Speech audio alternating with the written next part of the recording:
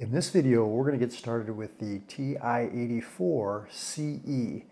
So this is going to go through some key things that you're going to want to know when you first get your calculator to get started. And so the first thing you want to do is in the lower left-hand corner, you're going to want to press the on key. And this is what I oftentimes refer to as the home screen. So you'll do a lot of your calculations here, whether you're adding, subtracting, multiplying, dividing. Let's just do a simple example here. Say if I do 25 minus a -8. Now when I press enter, you see how it's giving me an error here? It says quit or go to.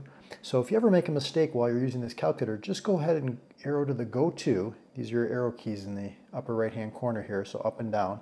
And then go ahead and press enter in the lower right hand corner. And see how it hovered right above that minus sign? So on this calculator, when you're working with negative numbers, you're going to want to use this negative key here right at the bottom.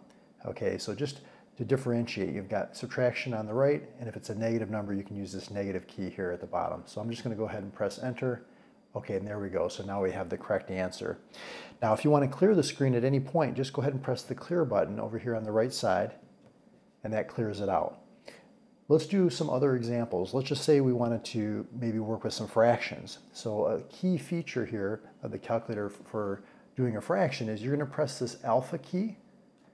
And then if you press this y equals key, which mine's a little bit worn out here from sweat and from use and whatnot, so go ahead and press that upper left-hand corner. See how it says n over d? That's like numerator over denominator. You're just going to press enter, and there you can see you have a fraction. So I can press maybe 2, and I'm going to use the arrow key to arrow to the denominator there, 5, and I'm just going to press enter. Now see how it gives us the fraction 2/5? If you want to convert it to a decimal, what you can do is go over to here on the left side where it says math. So go ahead and press math, and then right below, see where it says DEC? Just arrow down and press enter, and enter one more time, and there it goes, and it converts it to a decimal. Another example, let's just say if we had 7 divided by 8. Okay, so see how that's giving us a decimal? If we want to go back to a fraction, we're going to go back to that math key again on the left-hand side here. And now see this first one says FRAC, fraction. Just go ahead and press enter, and then enter one more time, and that's going to convert it to a fraction for you. So those are some handy things to know. Now another feature that you're going to want to know when you're working with this calculator is you're going to want to check what mode you're in. So right next to the second key here, see how it says mode? Go ahead and press mode, and you can arrow down here. The one you're probably going to be working with the most is either like radians or degrees. So you can see, let's say if I wanted to switch to radians, I'd press enter. Or if I wanted to switch degrees, I'm just going to arrow to the right and press enter. Once you've selected the one that you want, you're going to want to press second and then quit. So second and quit's right next to that second key, and that takes you back to the home screen. So that's always want to check your mode when you're doing different operations to make sure you're in the correct mode. Now, sometimes when you're doing some calculations, you might want to use an answer from a previous line. So for example, if I had maybe let's say I wanted to do 5 times, and then I wanted to use this answer from before, this 0.4. A couple options. You can use the arrow keys to go up to where that 0.4 is, and then press enter here in the lower right hand corner, and see how it puts it right there, and we press enter one more time. That's one way to do it. Another way to do it is, let's say I wanted to use this too. So say for example I do 7 times, and I wanted to use this previous answer here. You can use this second key in the upper left hand corner, and then right above the negative key here, see it says ANS? Press that key and then press enter. So it's going to take that previous answer, 7 times 2 is 14. And that's really helpful when you have like a really long decimal, or you want to be a little bit more precise with your calculations. So you've got second answer, or again, you can just arrow up to the previous answer, press enter, it'll grab that number and bring it to that current line. So that's one feature. Now you can, again, always use these up and down arrow keys. If you wanted to go back, maybe you did a bunch of calculations and you forgot, oh, what was that answer again? You can just arrow up. And again, if you want to clear everything out, you can just arrow down here to the bottom, and then just go ahead and press clear here on the right, and that will clear the screen out. Okay, so let's take a look at some other features. Say, for example, maybe you're typing something and you've got like a long equation. Let's say you had 5 times 2 times 3 minus 8. And let's just say I made a mistake in here somewhere. Instead of retyping the whole thing, what you can do is use the arrow keys, and maybe say, for example, like right here, this is supposed to be an 18. I can press the second key, and then the delete key, see right above it, that's how it says insert. And now I can press 1. Okay, now that's 18. And now I can press enter. So you don't have to retype the whole thing. Now sometimes you might want to, you want this whole, let's say, expression again, you want to reuse it. You could press second, and then this enter key, you see right above it, it says entry. So anything that you want that's above the key, you're going to press the second key first. Okay, and then entry. Okay, see how it brings back that whole long expression? And then maybe I can go and edit it and say, oh, maybe I want this to be a 4 instead, and press enter. So that's a nice feature. So second entry to recall the previous entry, or second answer to recall the previous answer. Okay, so now let's go look at some other features. Occasionally you're going to want to use things like this pi key here, or the natural base e. So again, all these quantities that are above the keys, you're just going to want to use the second key. So if I say second pi, we know pi is about 3.14, and it gives you a nice longer number of decimal places there if you want to be a little bit more accurate with that. Let's take a look at some other features. Now, if you go over here to this math key right here on the left-hand side, okay, there's a lot of neat things here that you can do. So we've already talked about the fraction and decimal, but you could take like the cube root of a number, that's what number 4 is about, or even the xth root. So what I mean by the xth root, so for example, if I wanted to take the 4th root of 16, that's saying what number times itself 4 times is 16, I can press enter.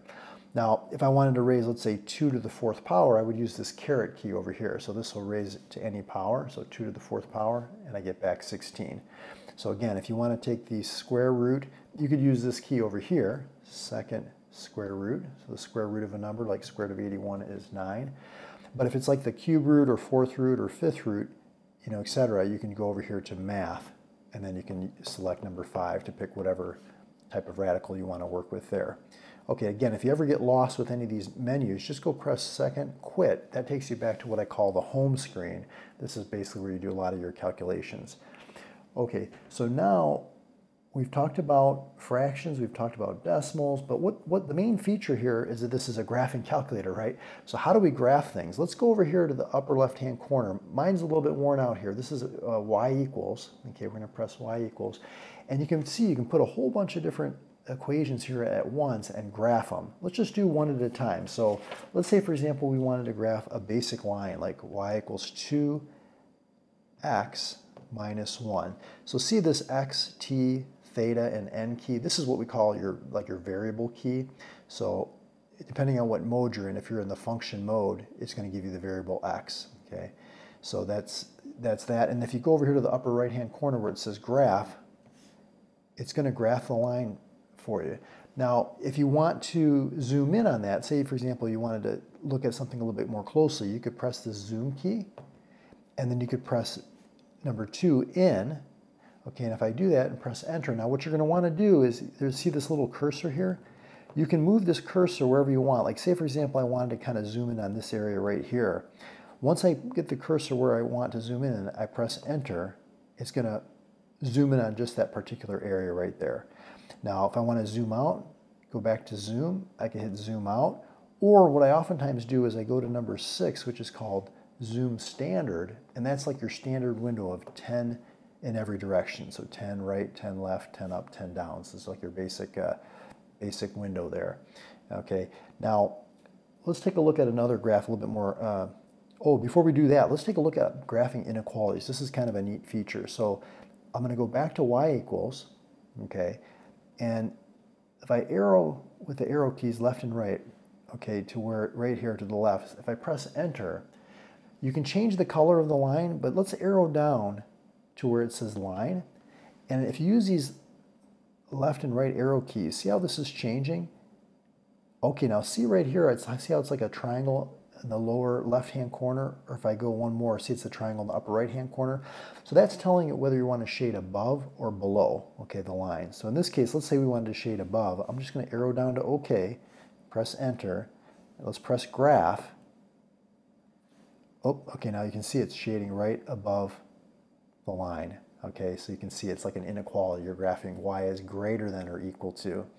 Okay, now if you want to change that back, just go back to y equals, arrow to the left here, press enter, arrow to the line, and you can use the left and right arrow keys until you get to just like a solid line here. So enter, let's see, go down to OK and press enter one more time.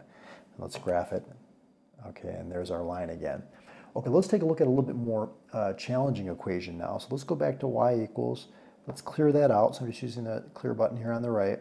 And let's try something a little bit trickier. So let's do our variable key x, the caret key, which raises it to a power. So we'll say to the third power. I'm going to use the arrow key to move down from the exponent position. Sometimes people forget that. If you keep typing, it'll continue to type in the exponent position. So arrow to the right to get down, minus 2, our variable key x, and now I'm going to use the square key over here. This is going to be to the second power, or you can use the caret key, but if it's just squared, I use the squared key here on the left. Okay, and then let's do plus 1. Okay, let's graph that. Let's see what that looks like. Okay, so you can see it's a cubic graph. Now let's say we were interested in finding out maybe where this like low point is, this minimum.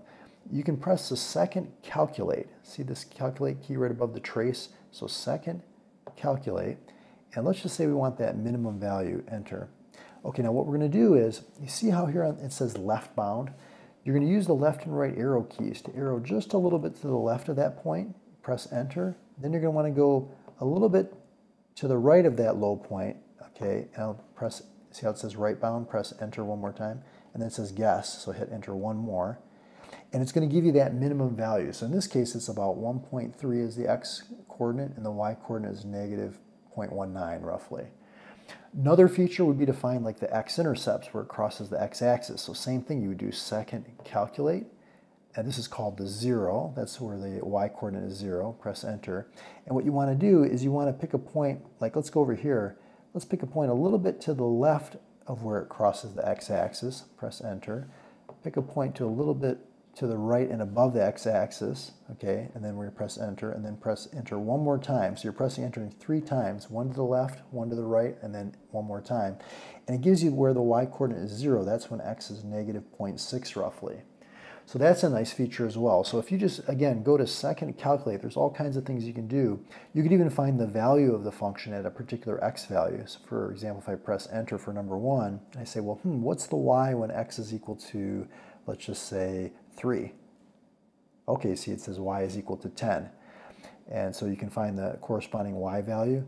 See, what else can you do under there? You can find maximum. You can find out where two graphs intersect. So for example, if I go back to y equals, and let's arrow down to the second y equation here. Let's do y equals 4. Let's press graph. See how that's in red? If we want to find where these two graphs intersect, we're going to just press second calculate, intersection, enter. Now see it says first curve, that's this blue curve here, and I like to arrow kind of a little bit closer to that point of intersection and press enter. Second curve, okay, we're pretty close to that point of intersection, we'll press enter. It says guess, hit enter one more time, and you can see it jumps to right where the two graphs cross at about 2.5 comma 4. So a lot of neat features under the calculate feature right here. Now you can also use this trace feature. So if you press trace, what you can do using the left and right arrow keys, you can move along the curve, and you can see the corresponding coordinates here below. If I want to change to, let's say, another graph, if I use the up and down arrow keys, see now I kind of change between the two graphs, and then I can move along that new graph. So some neat features there. Now, say for example, if I'm interested in just looking at a table, so instead of graph, I can just press second table, and you can see here are the corresponding y coordinates for the first graph, the cubic one, and the corresponding y coordinates for the second graph, the one in red. And so this is kind of nice if you just want to look at some points on both graphs. Let's see, what other features can you do? Oh, with the zooming, again, if you go to the zoom, okay, we talked about how you could do zoom standard to kind of bring you back to the basic 10 by 10 window. But other times what you might want to do is put in a custom window. So if you go to this key right next to zoom to the left here where it says window, if you press window, you can change like the X minimum, the X maximum, the scale, like what you're counting by, whether you're counting by 1s or 2s or 5s. Same thing with the Ys. You can do the minimum, the maximum, the scale, what you're counting by. So that's a nice feature. And so those are some basic things to get you started. Now sometimes when you're working with the calculator, you might change something and just be completely confused, like, oh, what happened? Like I did something to my calculator, it's now working like it used to when I first started.